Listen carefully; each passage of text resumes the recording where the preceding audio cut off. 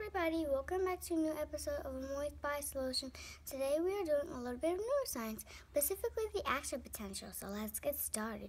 So to understand the action potential, you have to know the four major players, which are sodium,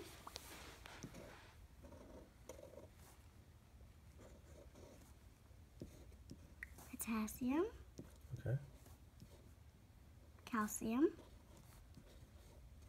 a neurotransmitter acetylcholine too. A what? A neurotransmitter acetylcholine. Okay. This is the plasma membrane. Outside this is a high concentration of sodium. Inside the cell is a high concentration of potassium. Outside the cell is positively charged. Inside the cell is negatively charged. When there is a stimulus or stimuli, a neurotransmitter acetylcholine binds to the lagging gated channels, changes conformation, and makes the membrane permeable to sodium. Sodium diffuses across the membrane into the cytoplasm, making inside the cell more positive, less negative. Changing the charge from negative 70 millivolts to negative 55.